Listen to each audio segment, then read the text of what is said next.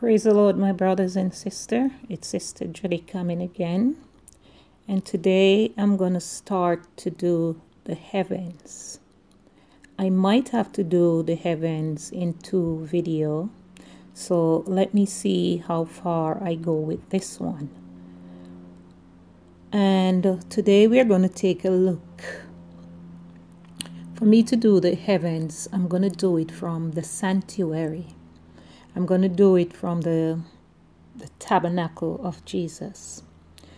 And we are going to be looking at how it ties in today with we as Christians going up into the 3rd dimension. Now, the sanctuary, we all know it consists of 3 main parts. The courtyard, which we can do reading from Exodus 27:19 to 13, and then we have the holy place and the most holy place, Exodus 26:33.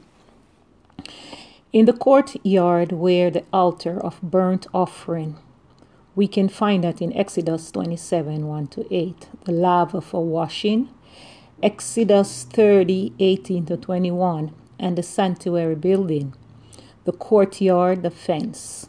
So when we look at the courtyard, the burnt offering, and the laver, we find that in the 1st dimension. When we go up into the holy place, all that is in the holy place, we'll find the table of showbread, the 7 candlestick, branch of candlestick, and the altar of incense. Now, I'm going to be concentrating on the 2nd level today, the 2nd dimension, which is the holy place.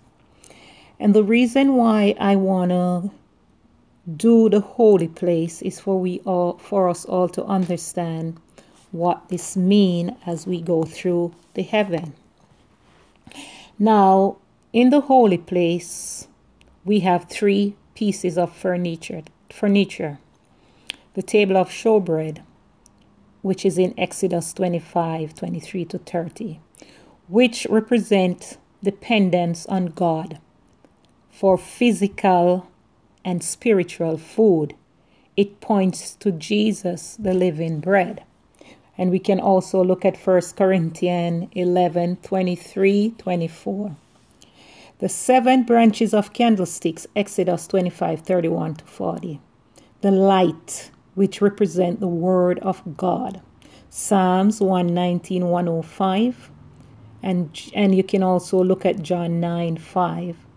And the oil represent the Holy Spirit, which we can find that in Zechariah 4:1 to 6 and Revelation 4:5. Now the altar of incense, which is Exodus 31 to 9, represent the prayer of God people. And we can find that in Psalms 141:2, Revelation 5:8. Now, the reason why I'm telling you what these represent, like the 7 branch of candlestick, the showbread, and the incense, because once we start to walk with God, we will realize when we are in the 2nd dimension, we now come to the understanding of the Word of God. We have the Holy Spirit, and we have the incense where we pray, the altar to pray. And it's a reason why in the 2nd dimension we have these 3 pieces of furniture. Now, in each level in the heaven, you have 3 places. And for each places, you have to make a sacrifice to go over. Meaning God is going to tell you what you need to do for you to move from the spot that you are standing. So in the 2nd dimension, you have the 4th, the 5th, and the 6th place. So if you're standing where the showbread is, that will be the 4th place, where you have the 7 branches of candlesticks, that's the 5th place. And where you have the incense, the altar of incense, that's the 6th place. Very tricky right here, because above the 6th place, this is where we will find principalities, powers, and ruler hanging out. Right here is very tricky. This is where Satan has his throne, in the highest spot in the heaven. Now, once we reach here, we have to be totally obedient when God is talking to us. Because once he tells us what we need to do, we have to do it. And this is where I'm going to show you how you will be able to recognize people that are in the 3rd heaven from people that are not in the 3rd heaven. There is a lot of people talking about the 3rd heaven, but they are not in the 3rd heaven. And the reason why I am going to give it to you so you can understand it, because in these days, God is removing the blindfold of people's eyes, because he wants you to understand where people are at, where we are standing, and where there is a lot of false teacher teaching that they're in the 3rd heaven and they are not there, because there are certain things that cannot enter into the 3rd dimension. And I'm going to show you. I'm going to do an analogy from Genesis 35.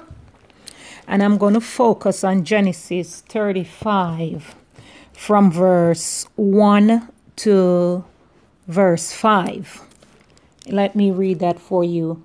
And God said unto Jacob, Arise, go up to Bethel and dwell there, and make thee an altar unto God, that appear unto thee when thou fleest from the face of Esau thy brother.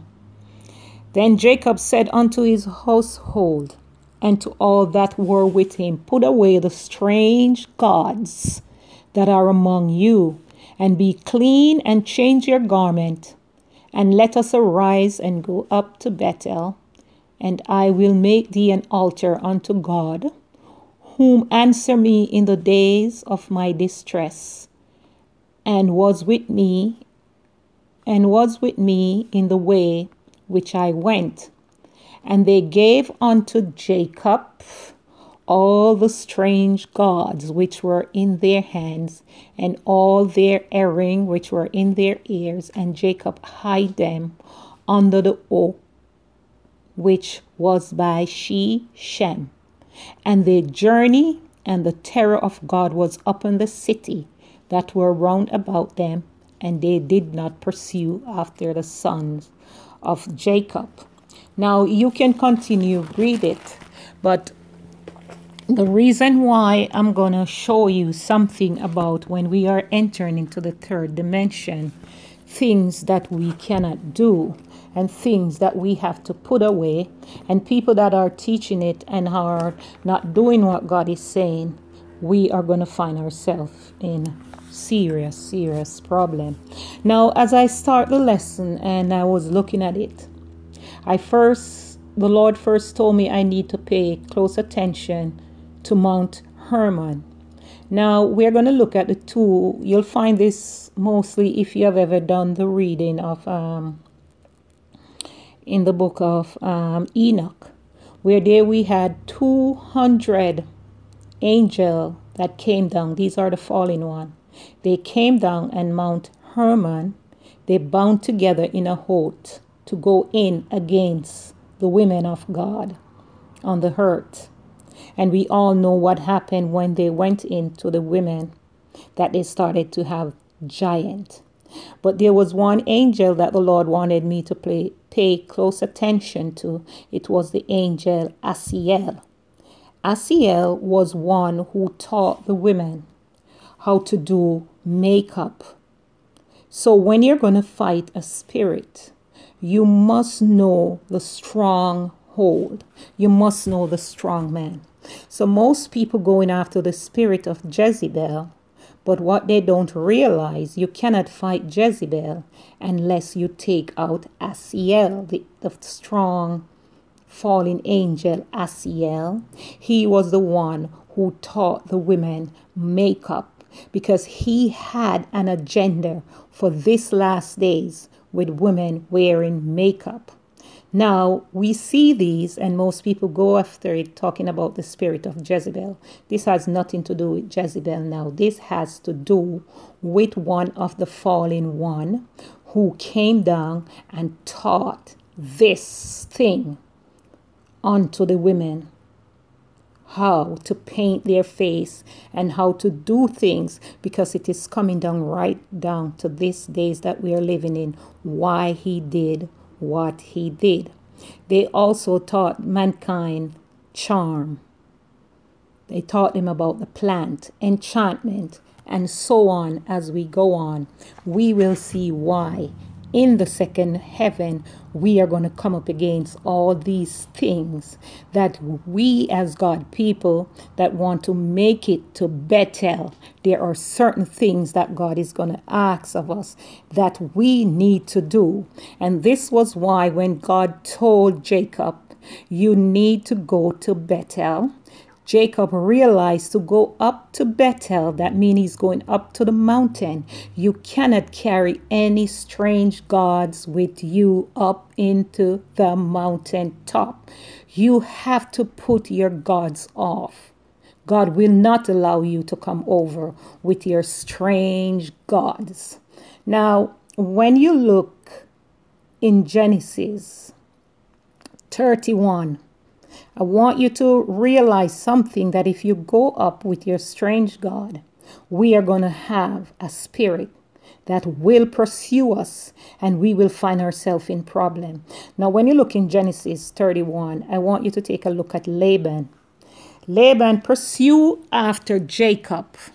And the reason why he could pursue after Jacob, it was because Rachel took the idol that belongs to her father without the knowledge of Jacob, knowing that she had stolen away idol from her father and had it in the presence of God people.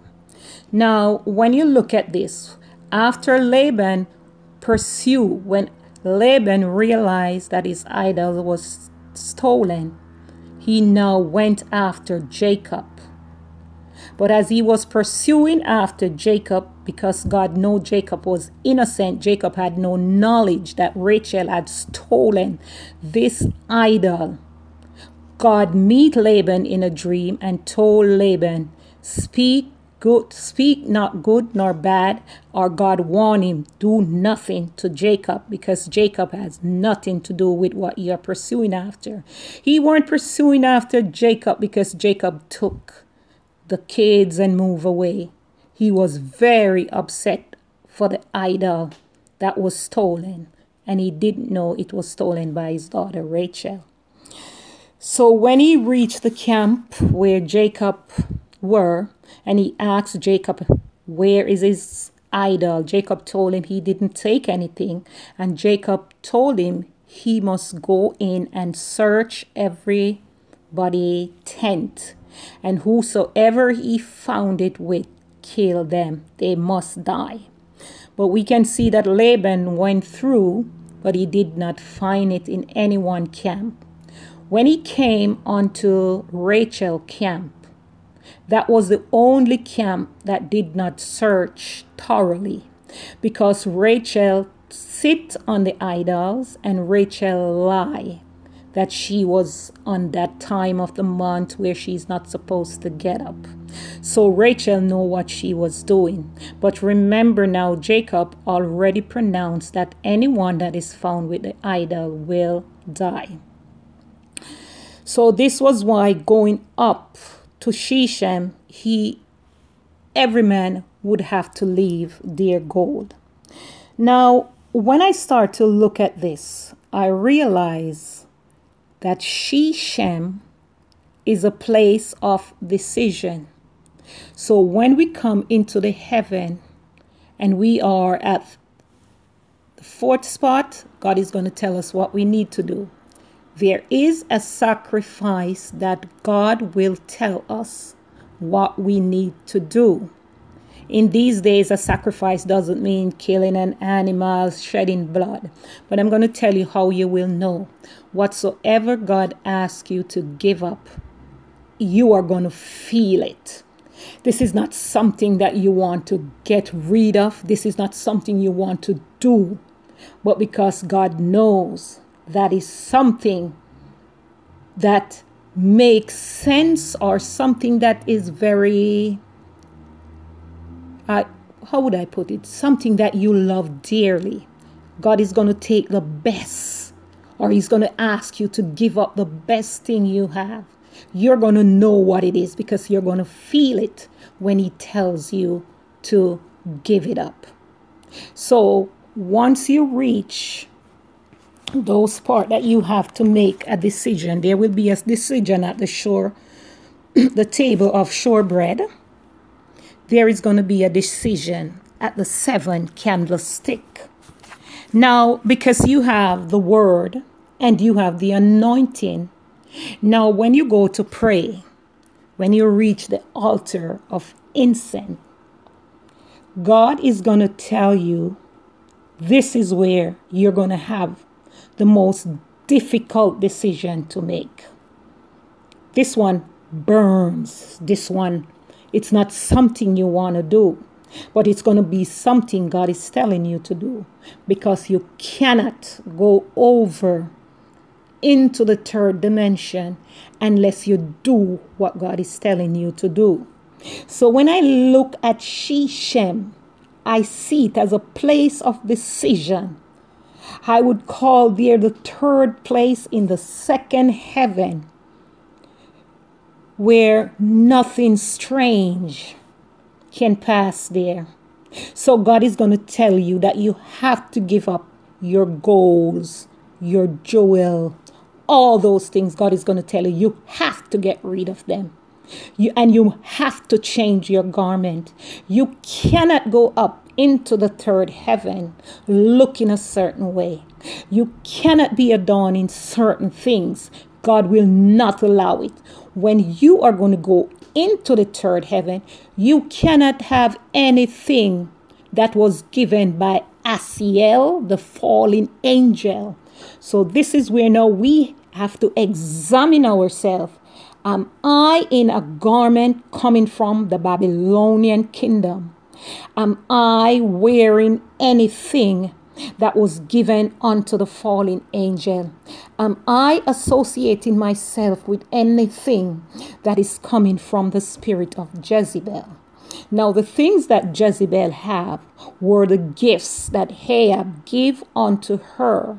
And Jezebel also teach the women of Israel how to adorn themselves with these gifts. This is not something, you see, sometimes we might hear, don't do this, don't do that, and we don't know why. But it's because of the spirit that is associated with the spirit of Jezebel, which is also tied in with the fallen one, Asiel. Nothing that Asiel gave will be able to go into the third dimension. Now, I want you all to look at what God is saying, because you cannot be teaching the third heaven. You are not in the third heaven. There is a place in the second dimension, which is an illusion that the devil created for people to think that they had made it into the third heaven, but they are not there. It's the way we see people now on taking pictures like on Instagram, Google, and they're using these illusion place, like they would say, I was at this fall, I was at this ski resort, and they're taking picture and they're loading these pictures, and people are saying, oh my God, these people have money, they can go here, they can go there. But God is saying no. This is the false illusion that is created in the second dimension that most people are caught up in, and is thinking that they're in the third dimension, but they're not in the third dimension yet. We have in the third dimension at the 6th level, we have spirit, the familiar spirit. We have the psychic. We have the witches. We have the warlock. We have the familiar spirit. We have people that dwell right there that can hear 99% of what is coming down. Because in the second dimension, you have some of God's people right there that God is trying to bring over into the third dimension. So God is channeling down to them information that he wants them to know what to do. And right there, it's where the familiar spirit can hear. They can hear some of what God is saying, but they're not hearing everything. And the 0.5 that they're not hearing, it's the most dangerous part, because they're going to say what is not so, and people are going to think that they're hearing because they're hearing 99% of what God is saying. But there is a 0.1 that is very dangerous that they're not hearing, because nobody that is in the third dimension does not get caught up with a whole lot of things that you see. People that are in the second at the 6th, they're always caught up with other people going after them, because down there is very crowded. And when you do not pass over, there is a lot of fight going on in that level. People coming after you. So you're running out of one and you're running into another, and you're asking yourself, why am I getting myself caught up in all of this? You're getting yourself caught up in all of this because there is a decision that you need to make. There is a decision. You're sitting on the fence. You're lukewarm. God is saying, take a side. Are you going to be hot, or are you going to be cold before I spew you out? We need to know where we stand. And this is where most people get a false religion. They get a false ministry. They are not perfected by God yet. But because they do not want to do what God is telling them to do, you have false preacher, false prophet, false teacher. They go after people with the fivefold ministry. And they don't go after people who don't have a gift. They go after the ones that were gifted by God. So it's either you're going to obey God and he use the gift that he gives you, or you're going to go to the evil one and they are going to use the gift that God gives you to become a psychic. So they can feel things, they can hear a little, they can do a little. So the evil ones just mix them up and do what they want to do. Now I'm going to leave it here, and I'm going to continue on part 2 as we go up into the third dimension. We cannot sit at the second dimension in this illusion thinking we are in the third heaven. You cannot go into the third heaven with nothing that is of Asiel. So you need to do a research on who Asiel, the fallen angel, was. Look at yourself. Ask yourself, do I have anything that is associated with anything from this fallen angel? And once you see that there is anything you have tied to you with this fallen angel, repent, give it up, clean yourself up, change your garment, so God can continue to process you into the third heaven. God bless you, my brothers and sisters. This is Sister Judy again.